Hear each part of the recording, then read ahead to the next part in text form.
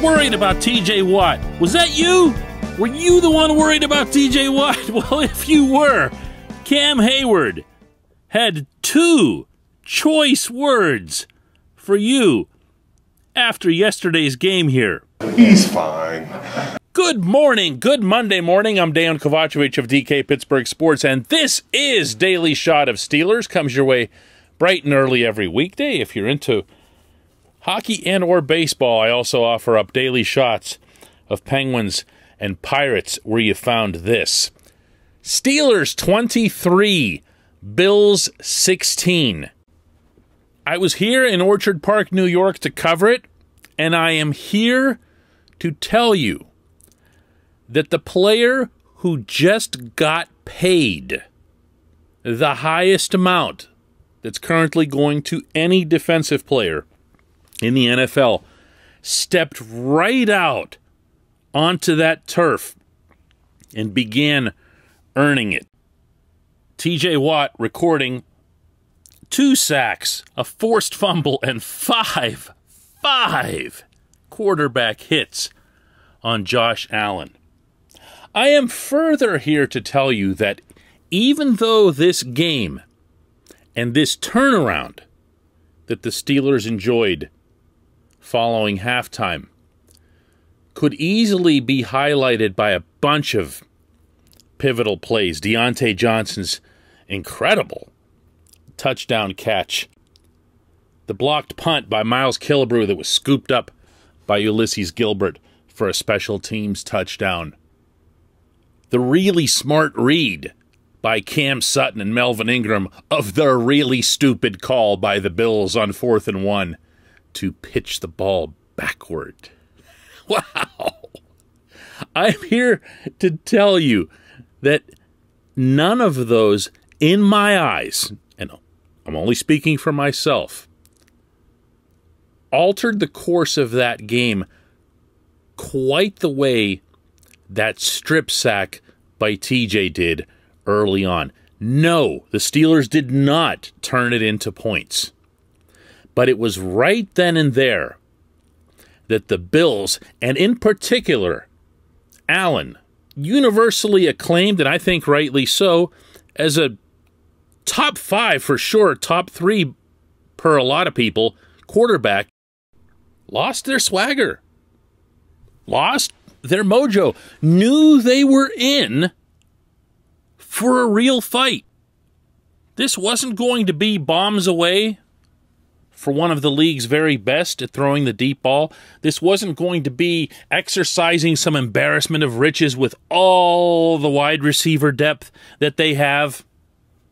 This wasn't going to be that.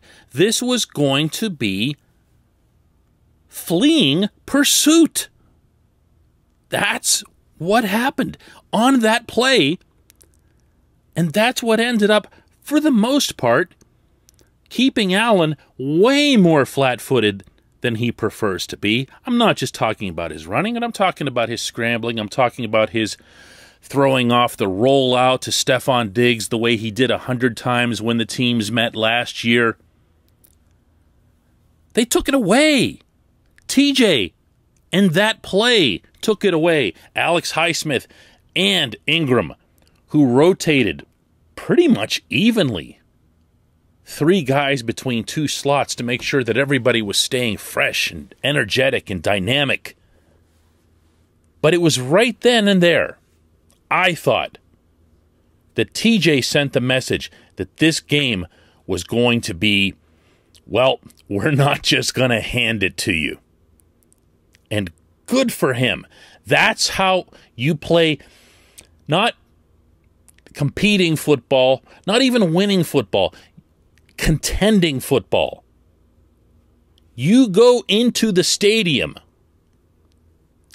of a team of that caliber, a division champion that was a participant in the AFC Championship game. You go into that stadium, not at Heinz Field, no other factors favoring you, weather, all the rookies on your side, no excuses, no complaints. And you, as a team leader, as an elite player who just signed that contract, you go out there and deliver like that, it changes the whole game. This portion of Daily Shot of Steelers is brought to you by Point Park University. Choose from nearly 100 career-focused programs leading to bachelor's, master's, and doctoral degrees. Choose when, how, and where you'd like to do that learning. Whether it's at Point Park's downtown Pittsburgh campus, whether it's online, maybe it's a flexible hybrid format. Learn more about all of this at pointpark.edu. TJ, somewhat predictably, wanted really nothing to do with the subject of his weird week leading up to this game. And I know, because I asked. After everything this week and all the positive sentiments that you expressed about the Steelers, does that make this weekend and what just happened today feel that much more special? 1-0 always feels special. That was it. Really not much more to it. But as I kind of teased you with at the top of this episode, Hayward had a little bit more to say on that subject. He's had a heck of a week, but, not everybody can do what he does. And, for him to go out there and handle the way he handled and, capitalize on it with a win like this, pretty proud of him. I know it wasn't always pretty for him, and, he wanted to be out there with us, but, it got done. Everybody's happy, and then you get to capitalize with a W on top of it. TJ isn't a one-man show. Football isn't a one-man show. TJ isn't the only reason. He might not even be the primary reason the Steelers are 1-0 when almost all of the football world expected them to be the reverse. But he is an elite, using that term again, catalyst. If you think about the nature of edge rushing, what's the signature stat? It's always sacks. There's now a lot more data and a lot more grading that's available, some of it better than others, but ultimately it comes down to sacks. And if you're the very best, if you're the cream of the crop in the NFL at getting sacks, you're getting 15, 18, 20 in a 17-game schedule.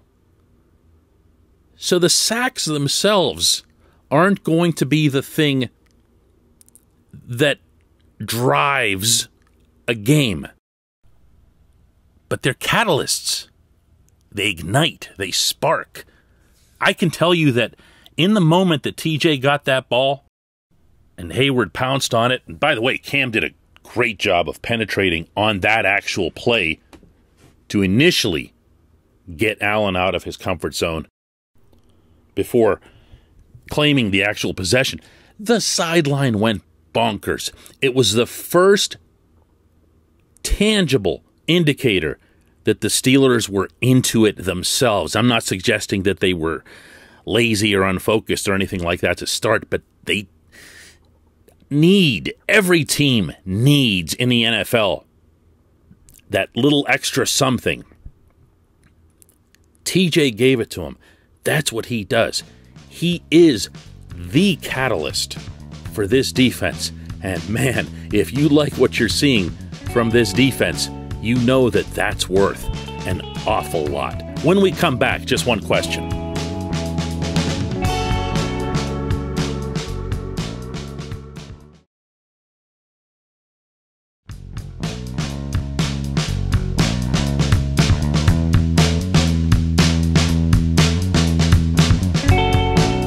Back. It's time for Just One Question. That's always brought to you on this program by the personal injury law firm of Luxembourg, Garbett, Kelly, and George.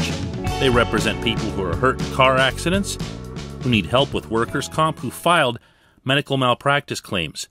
The attorneys at LGKG take pride in keeping their promises. They've been doing that in our region for over 80 years. Learn more about them at lgkg.com or by calling 888-842-5454.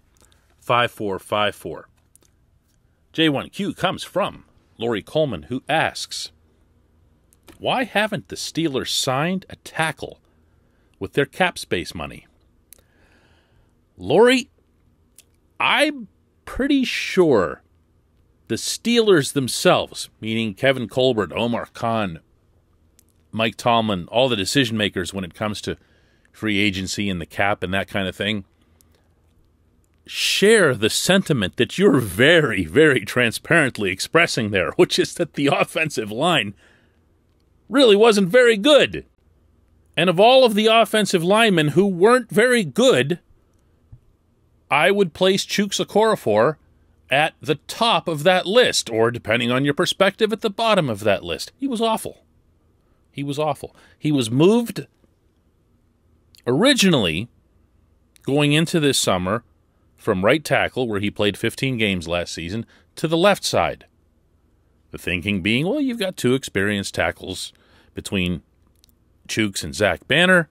Zach Banner hasn't had nearly as much experience, so let's put Banner back on the right side, where he won the job by going against T.J. Watt, incidentally, in the 2020 training camp. Banner doesn't really recover from his knee surgery. He's still got at least 2 more games to miss on IR.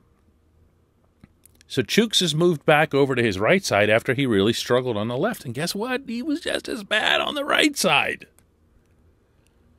I can't tell you how many times I isolated on him in live action. Offensive linemen are a tough read unless you are isolated on them. Now, of course, that can be achieved on all 22 film and coaches film and that sort of thing. But having an end zone vantage point, as we do at the Bills home games, I locked in on 76, and I have to tell you, he was playing on roller skates. They were pushing him back, the Bills were, very easily. They were going right around him. There were sequences where he just came up with air. He was that lost. He was that confused. I don't know how else to describe it. He's not being physically manhandled. Chuks is a giant of a man with redwood tree trunks for legs. No one's pushing Chuks unless he's doing something wrong. I don't know how else to try to paint this picture for you. I'm not an offensive line coach. I'm not Adrian Clem or Mike Munchak or somebody who could give you some real hot descriptive answer as to what's wrong with him. But something's wrong. And that needs to change. But the one part of this that can't be the change, Lori, is moving Chuks back to left tackle, because that's Ben's blind side. And we saw Dan Moore, who mostly played, I guess, whatever, okay, for a rookie making his debut. He gave up a sack. And you can't be risking that. Without getting into a whole big analysis on the kind of day that Ben Roethlisberger had, he certainly played well enough that you want him to stay your starting quarterback, all right? And for him to do that, he's got to stay vertical. The way Chuks was getting cleaned up on the right side is something no sane coach would allow to have happen on the other side. So you've got 2 more weeks here to figure this out. My belief, to go to the root of your question here, is that the Steelers will sign a tackle this week. My further belief is that the reason they didn't do it in week 1, this is more of a technical thing, is if you sign that player in week 1, you're required to have that player have his salary guaranteed for the entire season, which of course affects your cap. But, as you're pointing out, they have cap space. They do. They have room. And after watching this game, which the Steelers did extremely well to win. I'm not taking any credit away from them, and I'm not assigning any sort of, luck or whatever to what happened. But it's really, really good for them that they were able to pull this off with that caliber of offensive line play. They got through it. Now they need to address it. I appreciate the question, Lori. I appreciate everybody listening to Daily Shot of Steelers. Let's do this again tomorrow.